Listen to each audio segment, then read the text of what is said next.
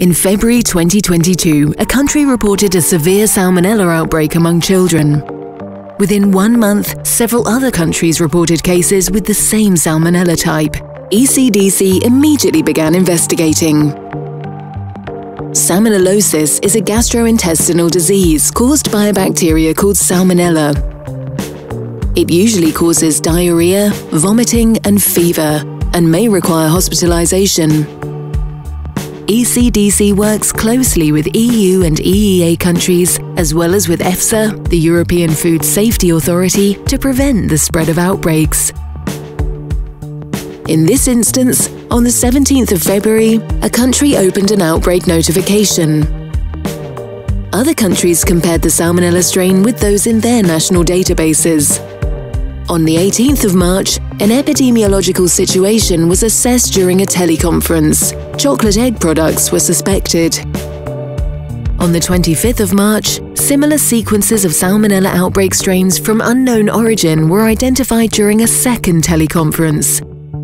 The European Commission alerted food safety and public health authorities in Europe.